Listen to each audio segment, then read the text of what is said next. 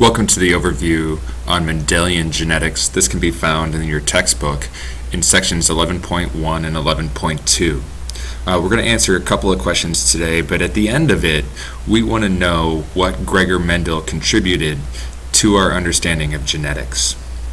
So the first question we're going to look at is, if I can get my, there we go. Where does an organism get its unique characteristics? And we all know that genes are passed down from one organism to another. So genes passed from generation to generation. And we call this study of heredity genetics. So Gregor Mendel, an Austrian monk, was the father of genetics. He's considered the father of genetics, and he worked with pea plants. And he worked with pea plants because they were a good model for looking at different traits. They were fairly simple. They were small, so they were easy to work with. They reproduced quickly, and they reproduced a lot of offspring in one season. So lots of offspring.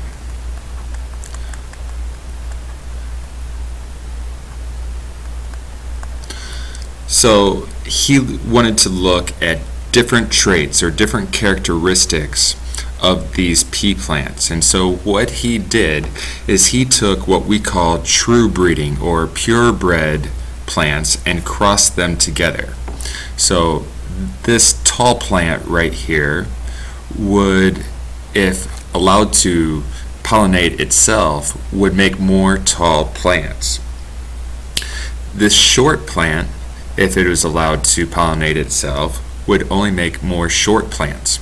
So when I crossed these two, he wanted to see what would happen. So he fertilized the plants by hand. And what he found, if this is, P stands for parent generation or parental generation, F1 stands for offspring or first filial generation. What he found was all of the offspring were tall. So all offspring became tall when we mixed purebred against purebred. All offspring show just a trait of one of the parents.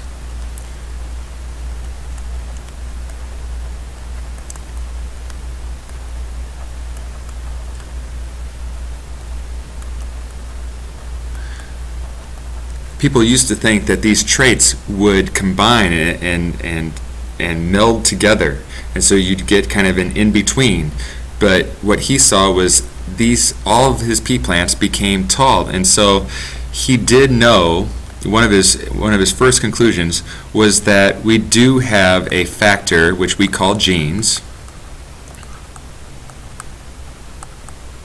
that pass information, pass traits from one generation to another.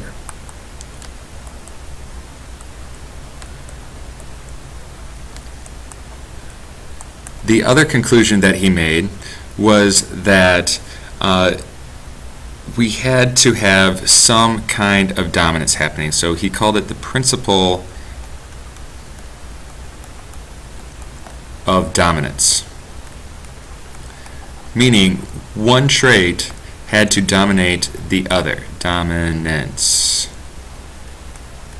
So tall here is dominating short, and so all of the offspring become tall.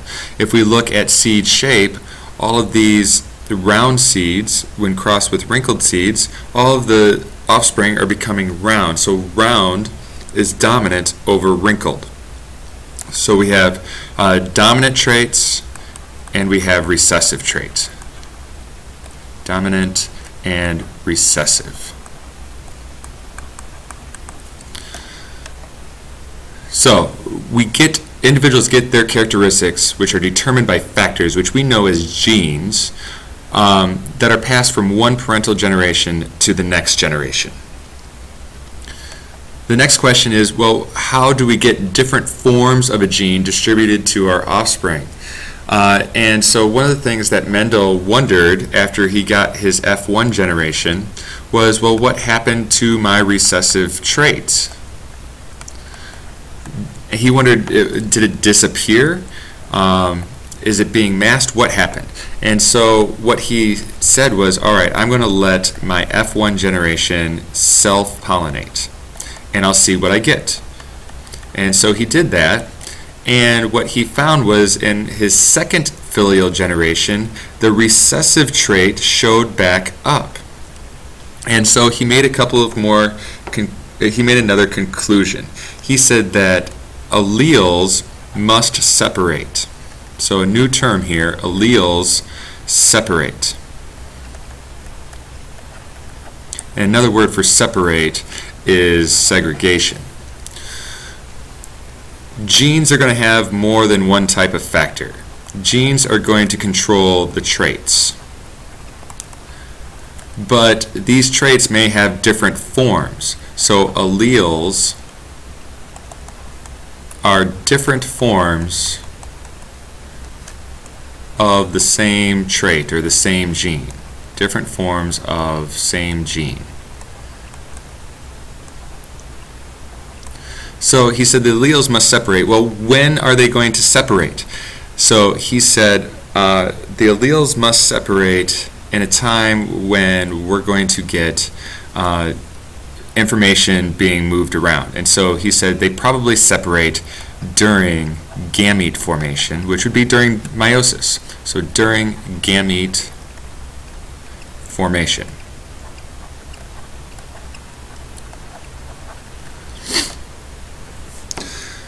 So what he found was that in F2 generation, he had to have some short left, and he found that 3/4 of his plants had the dominant trait, and 1/4 had the recessive trait. And we can write that a couple of different ways. This is one way. We could also do it in percentages, 75% to 25%. But we could also do it in a ratios form, so 3 dominant plants to every 1 recessive plant. But the dominant was going to have more. The dominant was going to mask the recessive as much as it could. So he said during the formation of gametes, we must be able to split up our alleles. So this tall plant might have a genotype that is big T, little t. And so during gamete formation for this gene, for this trait, I'm going to get those two alleles, a big T to go into one gamete, a little t to go into the other. And the same thing happened with this plant. When those gametes fertilize one another, then we have some more variability, and we have 3 possible options. Big T, big T. These are called genotypes, by the way. Genotype is what genes are actually there. So we could have big T, which we call homozygous dominant. Homo means the same, and they're both dominant traits. And that would give us a phenotype, or what the organism looks like, or what trait is expressed. That would give us the phenotype of tall. We could also get big T, little t, and big T, little t is called heterozygous. Hetero meaning different, and so we have different alleles in the same cell for the same trait. Heterozygous, because I have a dominant allele, is going to give me the dominant phenotype. And then the final option we could have is homozygous recessive. Homo, again, meaning the same, so we have the same alleles in our cell for this trait, and they're both recessive, and so the only phenotype that it could show would be the recessive trait, short. So he showed that we've got alleles segregating during gamete formation. The same thing can happen during a two-factor cross if we're looking at two separate genes, two separate factors. Those factors are not going to play a role in which allele goes where. The alleles are going to segregate independent of one another, and what he called this principle was the principle of independent assortment.